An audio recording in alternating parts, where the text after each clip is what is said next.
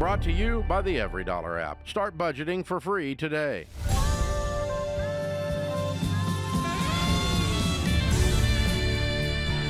This is the Ramsey Show, where we help you win in life. We want to help you win with your money. We want to help you win in your work, and we want you to win in your relationships. The phone number for your questions is 888-825-5225, 888-825-5225. I'm Ken Coleman, and I'm joined by the illustrious, the incomparable, the fabulous Jade Warshaw, ladies and gentlemen. How about that? I gave you 3 adjectives today. Listen, my eyebrows couldn't keep up. I was trying to keep up with you. I like that. So we are here for you. Jade will take the lead on those money questions, and then anything related to your work. Specifically, how do I make more income so we can get through these baby steps faster? I want to help you ideate on those questions, so give us a dial, 888-825-5225. We started off in the ATL where April joins us. April, how can we help today? Hi. So my question is, do I sell my home to get out of debt and a bad marriage? Maybe. Wow. Tell us more. Yeah. So I got married less than a year ago. I didn't know I was going to be emotional. I got married less than a year ago, and I came to the marriage with debt. Okay. I have about $91,000 of debt. That is not including the home. My home is worth about $180,000 positive, so I have $180 in equity. Okay. My marriage has gotten progressively more toxic to the point of verbal threats of harm. It's already been emotionally and verbally abusive, but now there are threats of harm. So my question is, would it be a good idea to sell my home, to start over from scratch financially, and to get out of this marriage? Well, let's start with the most important thing first, which is getting into a safe place and out of this marriage. That's thing number one. Do you have a plan in place that you're able to put into action immediately? There's somewhere I could go. I could always go to my mom's house. Yeah, you because should. we live together. I could always go to my mom's house. I don't have a plan. I'm just confused at this point. I do think you need to go to your mom's house, because any man that would make a threat to physically harm you, you can't stay there tonight. Right. Yeah. And I'm sorry. I'm so sorry. This was not what you pictured when you said, I do. No one pictures that, right? No. Okay. Deep breath for both of us. All right. You're going to mom's house tonight, and we're going to come up with a plan that you can move out, be on your own, and feel like you have some confidence. Yes? Mm-hmm. Yeah. Okay. So let's talk about what you're earning. What are you bringing in every month?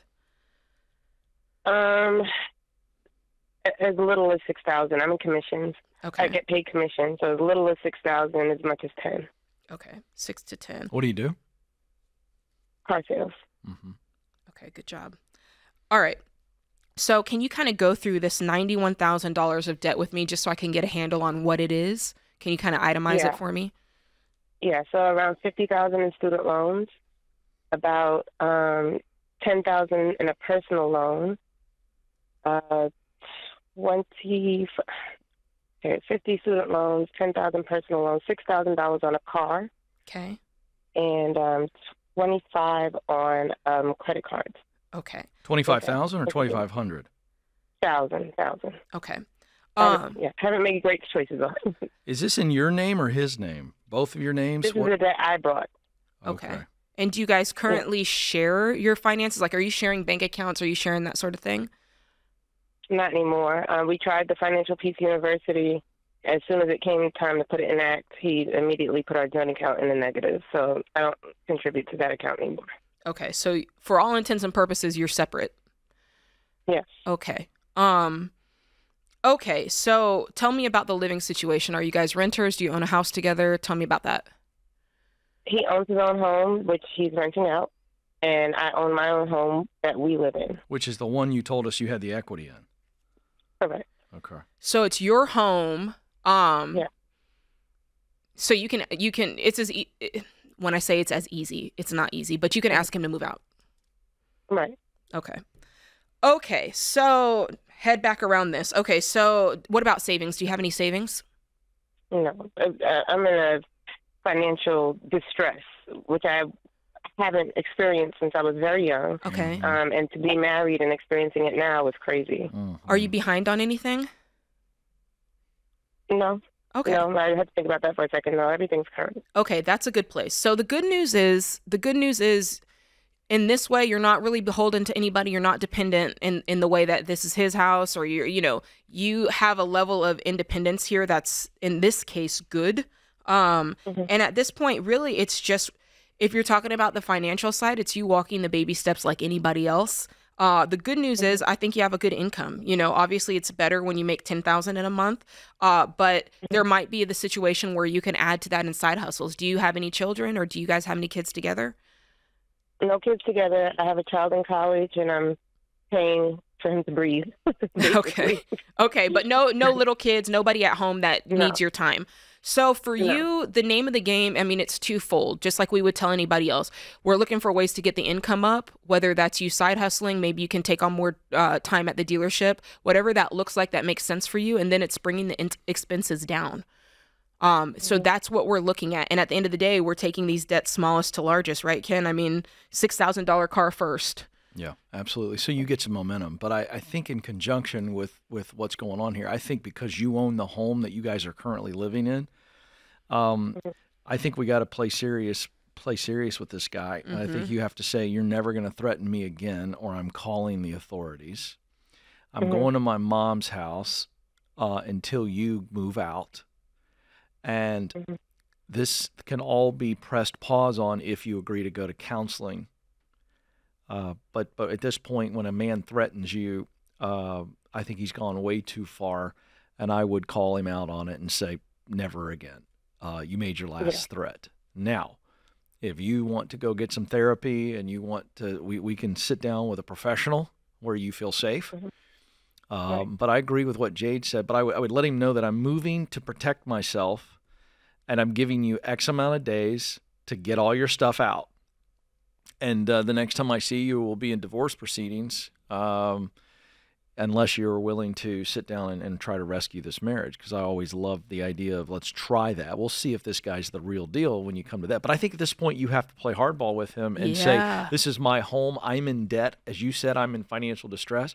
So in this case, Jade, answering the initial question, I don't think you have to sell this house.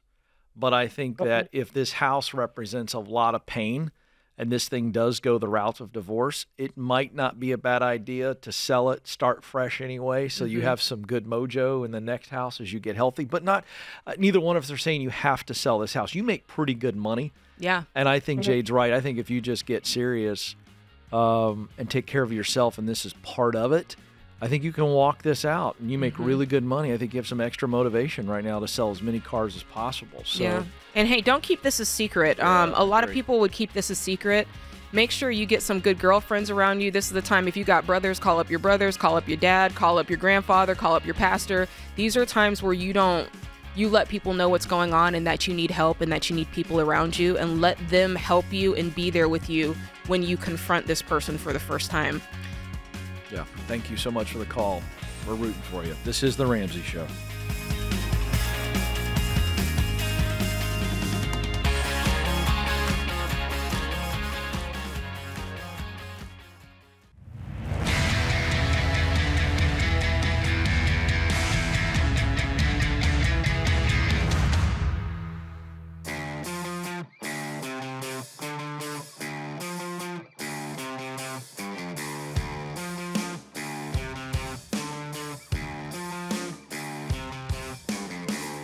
Welcome back to The Ramsey Show. Thrilled to have you with us. 888-825-5225 is the phone number.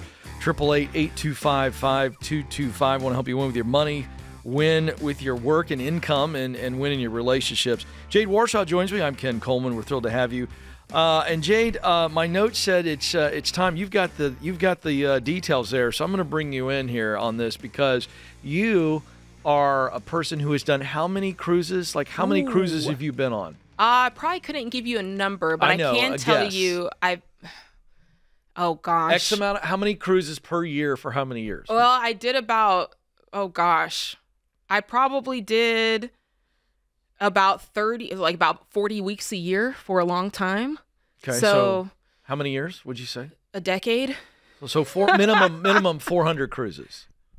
Well, no, because you can go on for I would go on for 3 days and leave, and then go on another one in 5 days and leave. So I'm going to double it. 800 cruises. I've been to 92 countries, Ken. Yeah, and you were a professional singer. Yeah. And so when you hear about the Live Like No One Else cruise, are you serious? I can't get away. I've been on the land for a long time. Now you're back, and it's going to be a lot of fun. It's going to be fun. Listen, this one's going to be different. But you're speaking this time. Yes. You're not singing. I'm not. Unless you decide to spontaneously lead the crowd in some type of thing. But play us a song, Piano Man. Just kidding. I would never. There no, it is. But you're going to be speaking along with Dave Ramsey, myself, That's right. John Delony.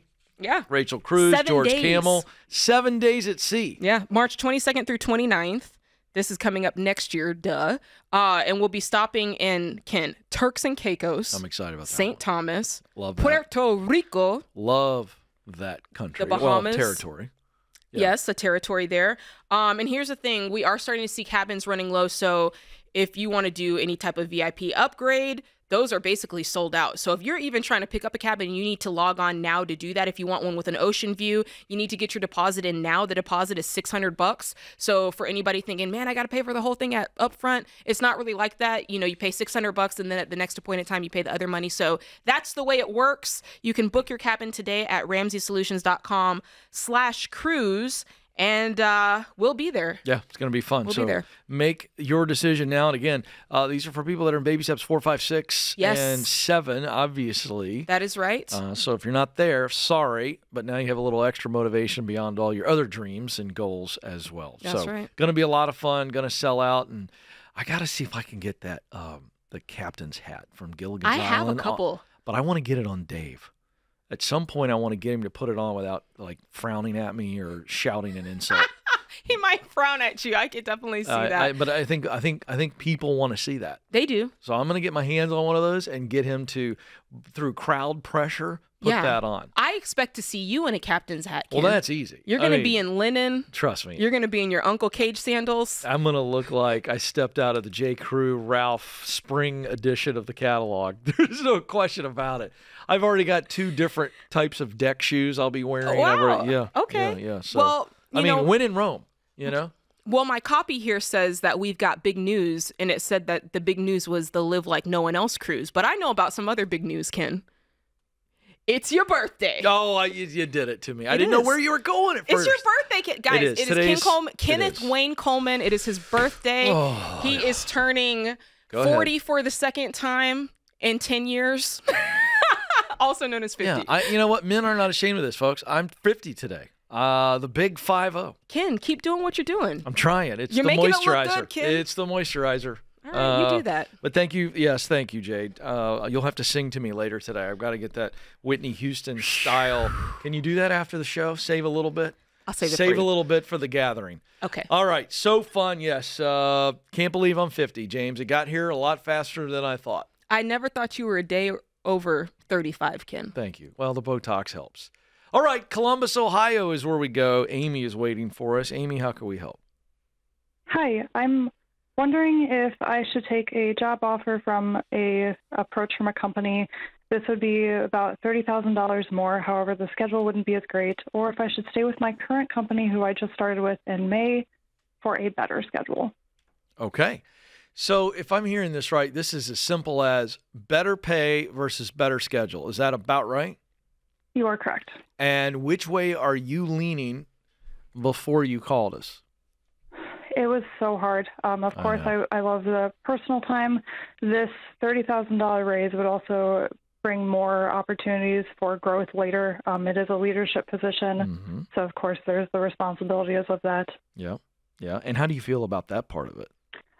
I enjoy helping people, and I enjoy guiding people. Of course, Good. It's completely different when you're the person that's always the one that someone's looking towards. So it's definitely intimidating, and I think that's the biggest part. I'm intimidated, and I don't know if it's the right move. So that's probably more of a factor than the schedule issue, correct?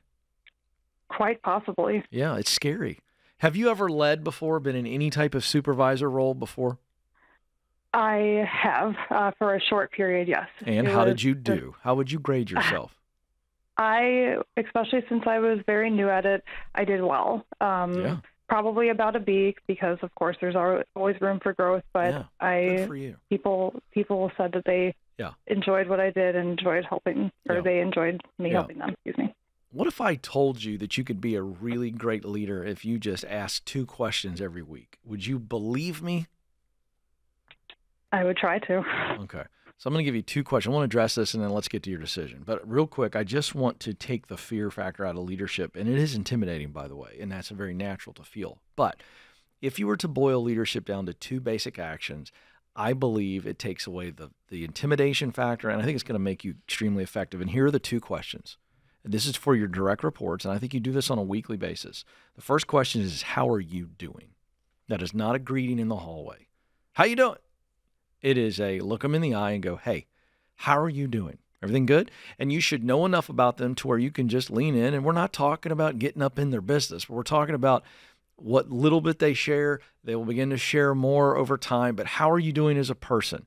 Okay, I heard your dog was sick, or word is that your mom's going through something. You know, whatever they're sharing, you've heard it, and you lean in as a person to say, how are you doing? To let them know that you care. The more you ask that question, the more they will know you care, and the more they will trust you, which leads to the second question. And they will be willing to answer the second question the more they give you answers on the first one. And the second question is, how can I help you win? Okay? And that is, people want to know that their leaders know what they're dealing with. Do they have the resources? Do they have the time? Are you tuned in to what's going on in their job? If you ask those questions on a weekly basis, over time, you will develop unbelievable communication and trust through the transparency that's going on with those 2 questions. You got it? Yes. Now, that will make you a really effective leader. I promise you. Okay? Now, let's just talk about the decision. The long term is what I was going to ask you about, and you already gave us that answer. So you said this job with more money also gives me more opportunity long term.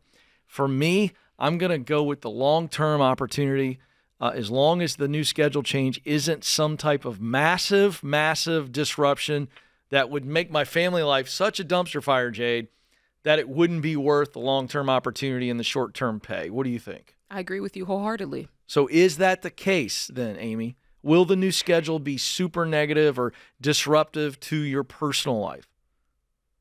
It would be somewhat of a disruption. This is, if I could say, it's for hospice, and my availability would have to be pretty much 24/7 for a short period of time, at least a year, until we get full staff on board, because, of course, things can happen in an instant. That would mean I'm missing holidays as well. So here's the deal. Can you do that for a year for the payoff?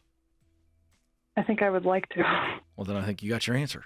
We never get to answer these questions. Our job is to poke around, tell you what we think. That's good. But I think you're ready to take this new role, and I think for a year, you and your family can step up. By the way, Jade, I'll give you the last word on this. We got about 30 seconds. I think it's all in how she communicates this to all the family members that will be affected. I agree. They can kind of jump in and support. Yeah, I think so. Understanding it's a short, like we always say, short-term sacrifice, long-term gain. Yeah, I love it. All right, so we are in agreement. Go for it. Stack that extra cash. I like that $30,000 bump and what that can do in the short term to set you up for the long term as well. Don't move. More of your calls coming up. This is The Ramsey Show.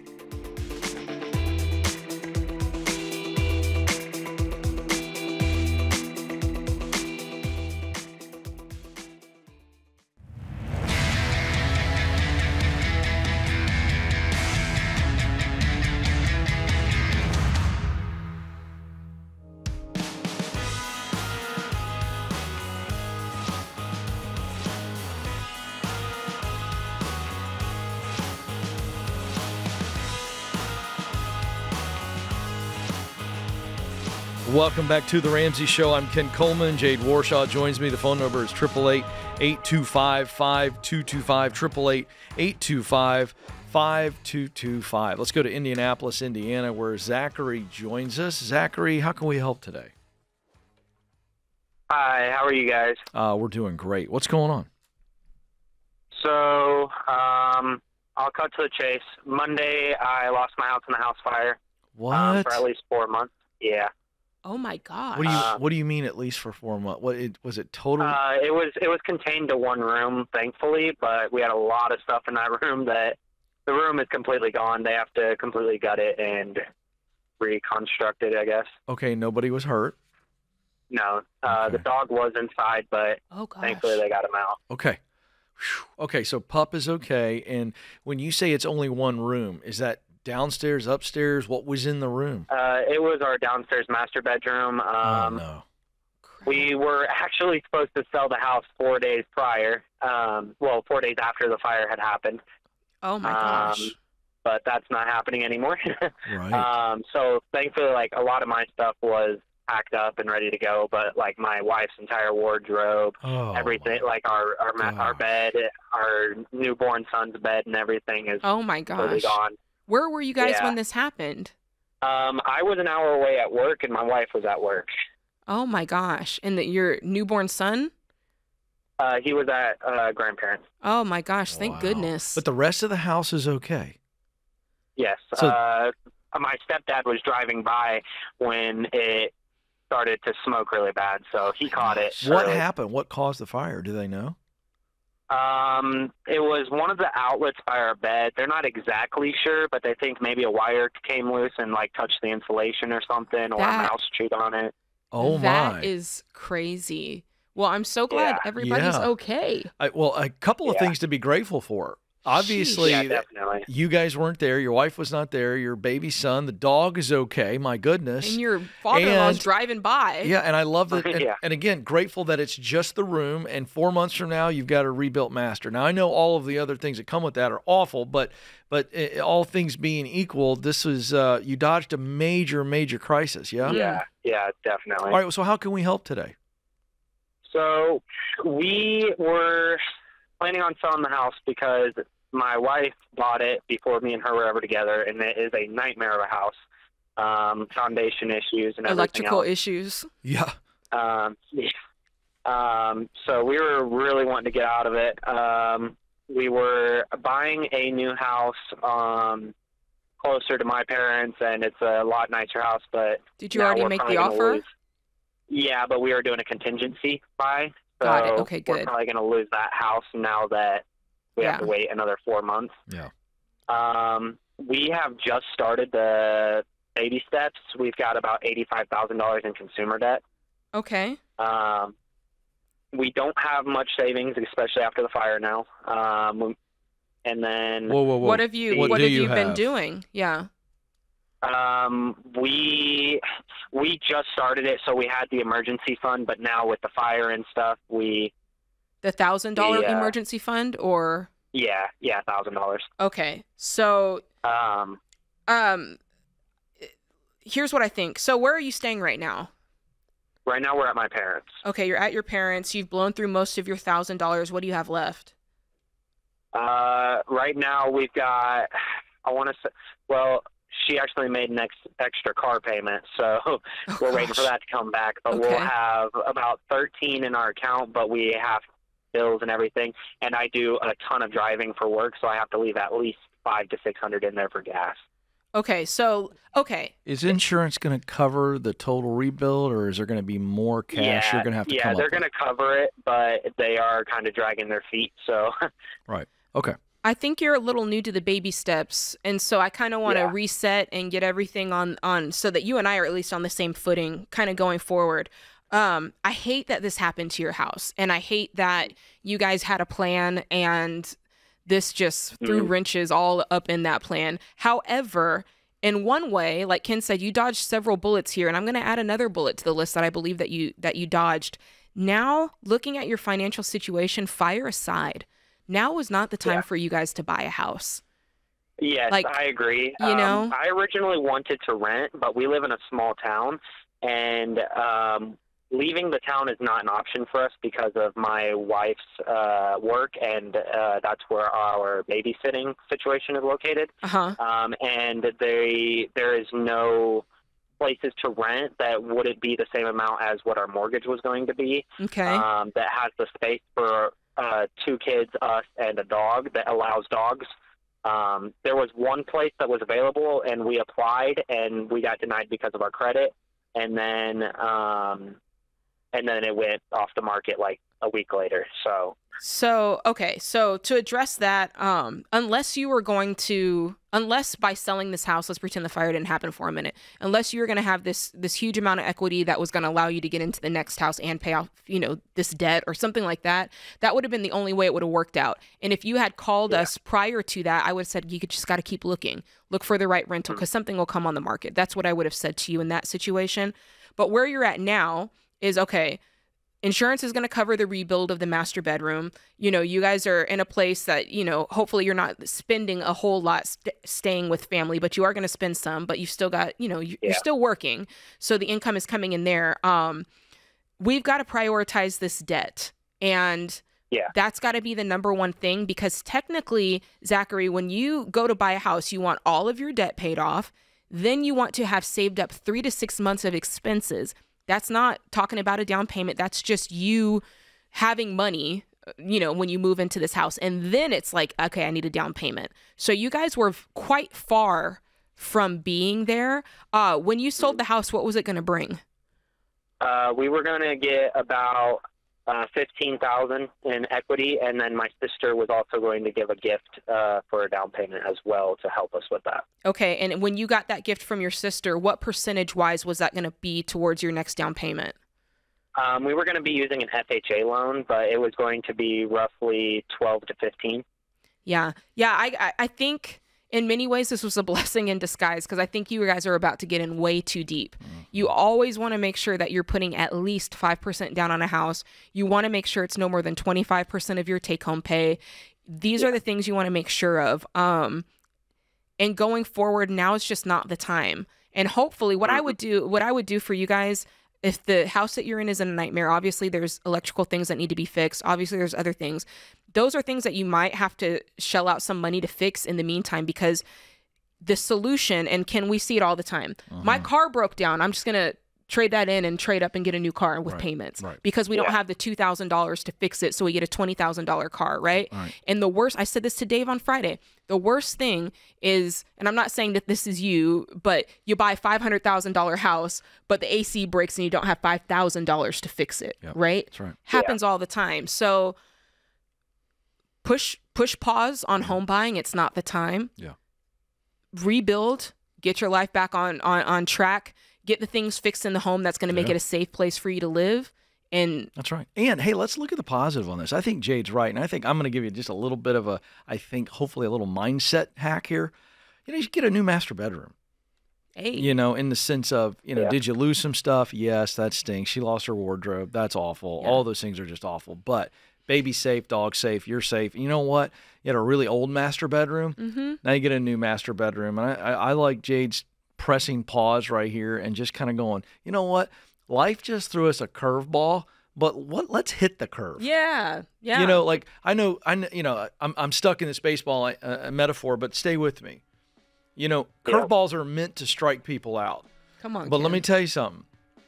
Really good hitters know how to hit a curve. And if you hang a curve, these people put it out of the park. They smash it. And I think right now, through the coaching you just got from Coach Jade over here, I think you guys can take this curveball that life threw at you, and you absolutely hit a grand slam and come out of this thing way better off. So please listen to what she said. I think she's absolutely right, and I think you guys got a second chance. Not fun how you got it, but nonetheless, a second chance. So there you go. All right, don't move. She's Jade Warshaw. I'm Ken Coleman. We're here for you. This is The Ramsey Show.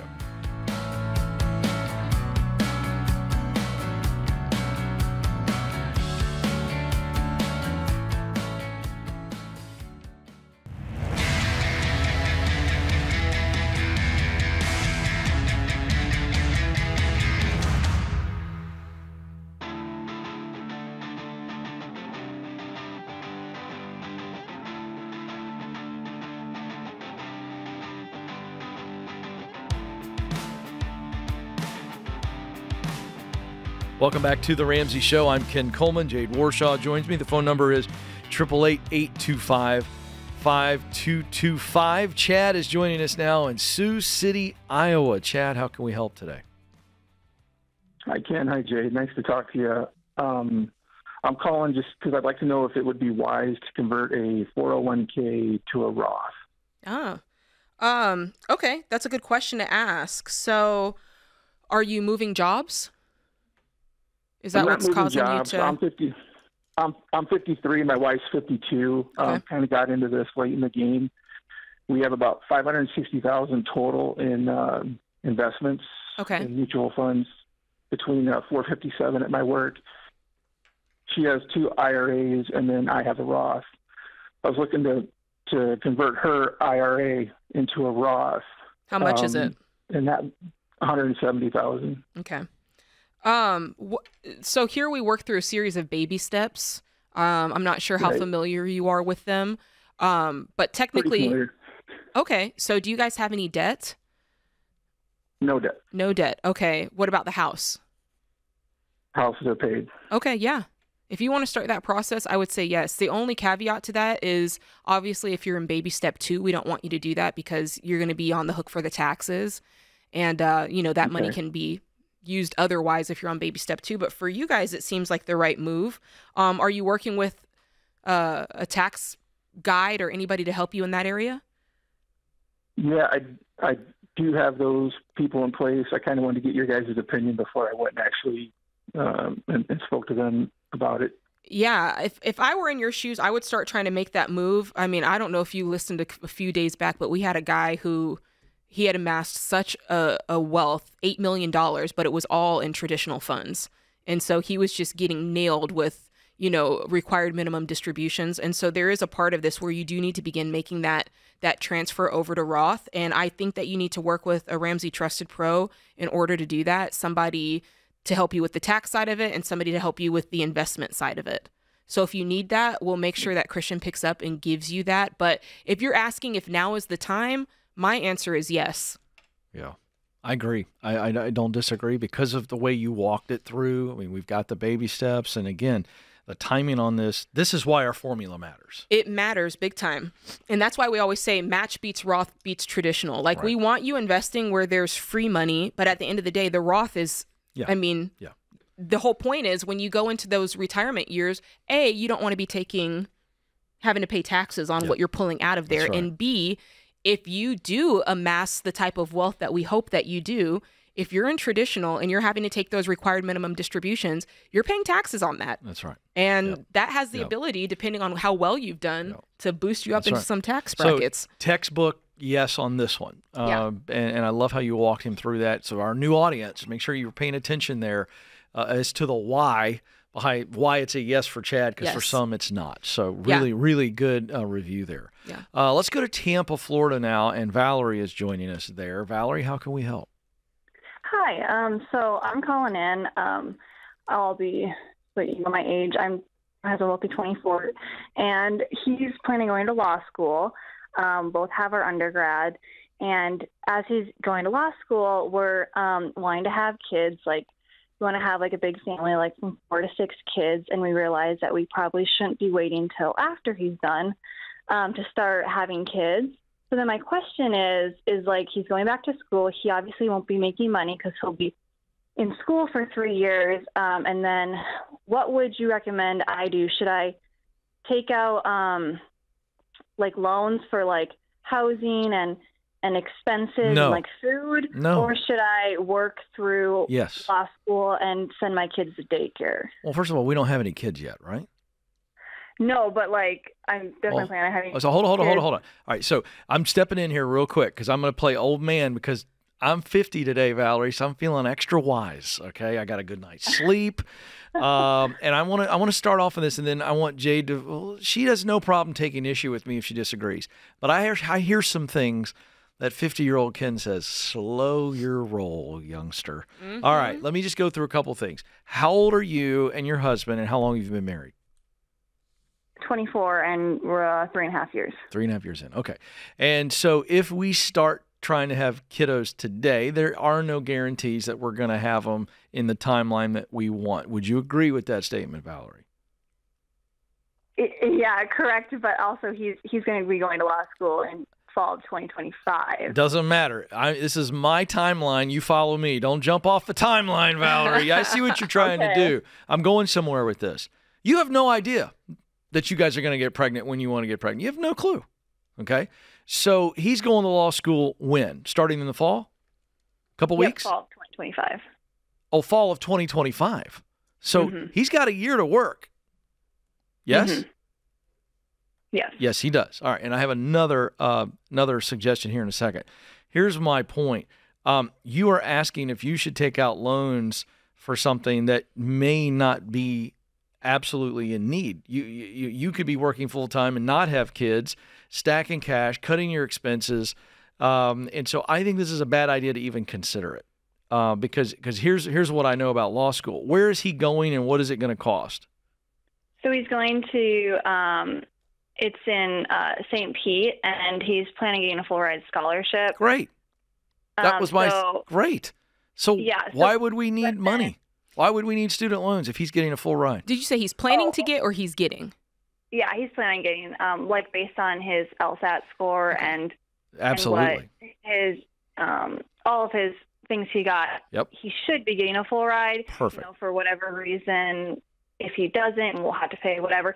But anyway, so yeah, my question is preventative, if we are in law school and like I'm pregnant, like what would you recommend? Like, would you recommend, mom going to work, putting kid in daycare?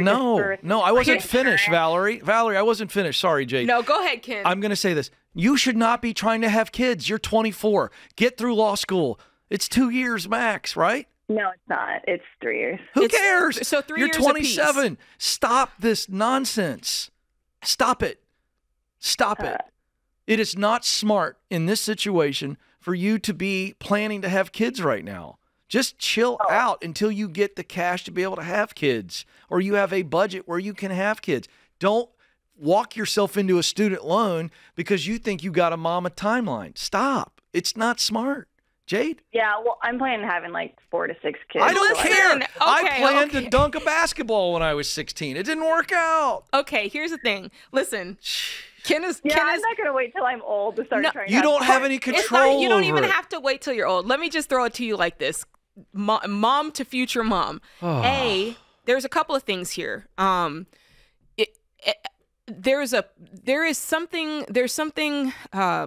It's important to plan, okay? All I'm saying is you have the ability to make a great plan here and to create as much of a situation where you're setting yourself up for success as possible. To Ken's point, you do have plenty of time. That's number one. But then we have to be aware of the things that we cannot control.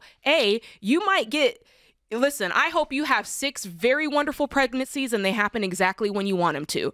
But there is a part of this where, listen, that somebody threw the cards up in the air and you don't know where they're going to land. So I love that you're planning.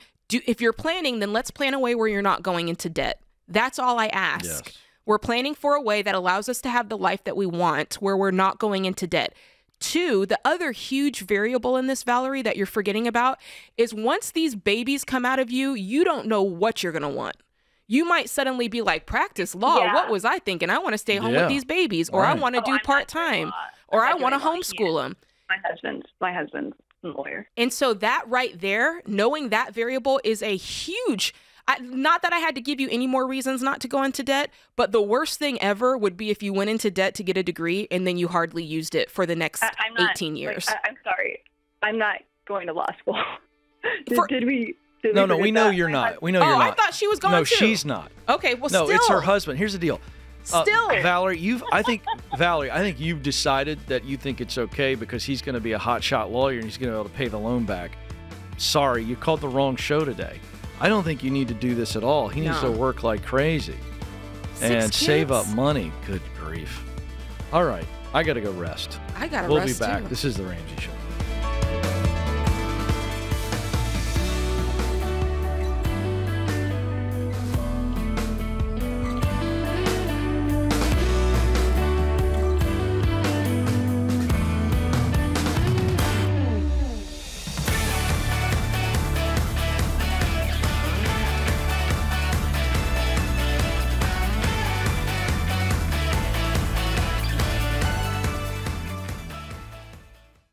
All right, today's question comes from Melissa in Wisconsin. She says, I've been following the baby steps, and I'm very proud of how I've grown financially and personally. I have no debt, and I'm saving for retirement. During college, the relationship with one of my parents became very strained, and that parent took out a $20,000 Sallie Mae student loan without consulting other family members. This parent is the only person on the loan, and my name is not on it. I know legally I'm not obligated to pay it back, but morally, what are your opinions on me paying it back to this parent? We've been estranged for years due to other circumstances, and I used the money in college for books and room and board. I've tried to consult other close Christian friends and my counselor who did not think I am obligated to pay it back since this person has made very poor financial decisions, multiple bankruptcies, and has not respected boundaries with me. What are your thoughts? I'll start. You start. You're stuttering. Yes. Okay. You're stammering. I've got a strong You feeling have a on lot this. of thoughts. I do. Okay, there's a lot of different words we can use here. I would agree with your counselor that you are not obligated to pay it back, morally or ethically. But it has nothing to do with the other person's behavior. It has everything to do with the deal that was made. They took out a loan without your knowledge and without you promising to pay it. Therefore, you do not owe it. You did not handshake, you did not verbally, you did not, certainly not on paper, and certainly legally did not sign for it. So you're not legally, ethically, or morally obligated to pay this loan, period. It has nothing to do with being estranged. It has nothing to do with, it makes it weirder. It has nothing to do with the other person's financial misbehavior and bankruptcies. That makes it weirder, but none of that is your fault and does not change your moral obligation one way or the other. Your moral obligation is based on your promise that was never made by you. And so you don't have a moral, ethical, or legal obligation. Now, if you want to be generous for some reason or another, then we can talk about it.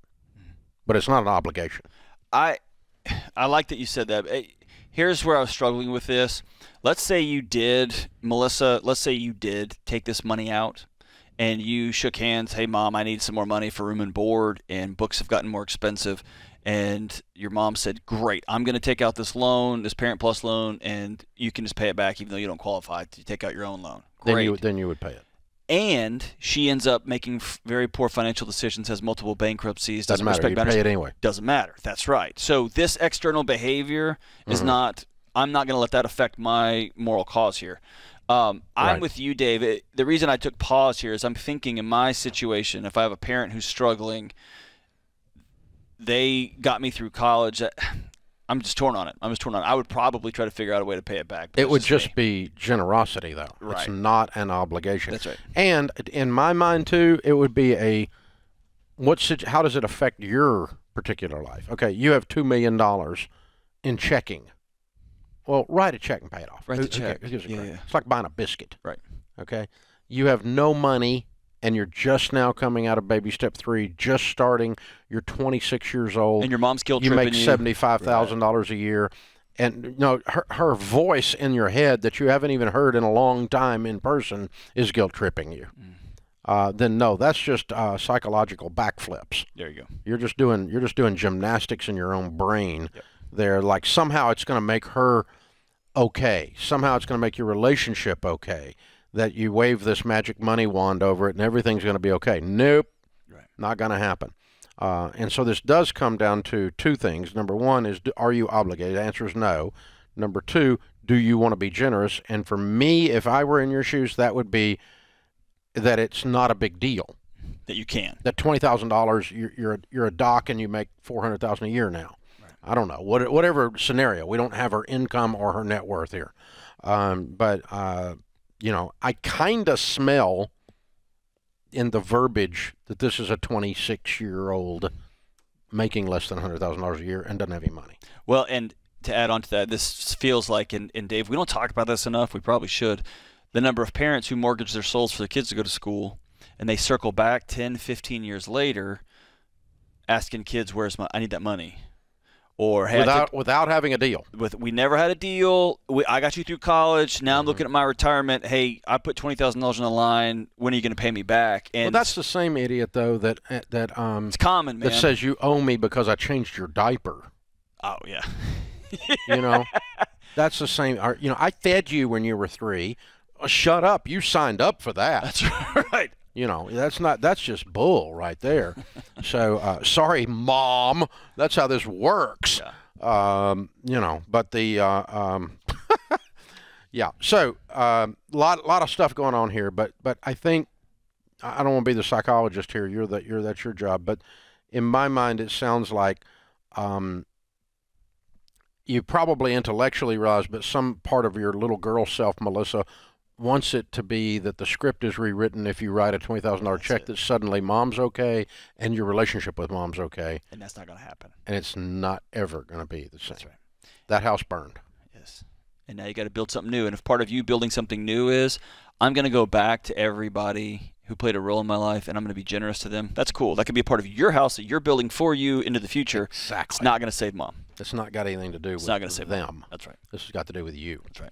Yeah, but it's not a moral, ethical, Christian obligation that you pay someone else's debt. Mm-hmm.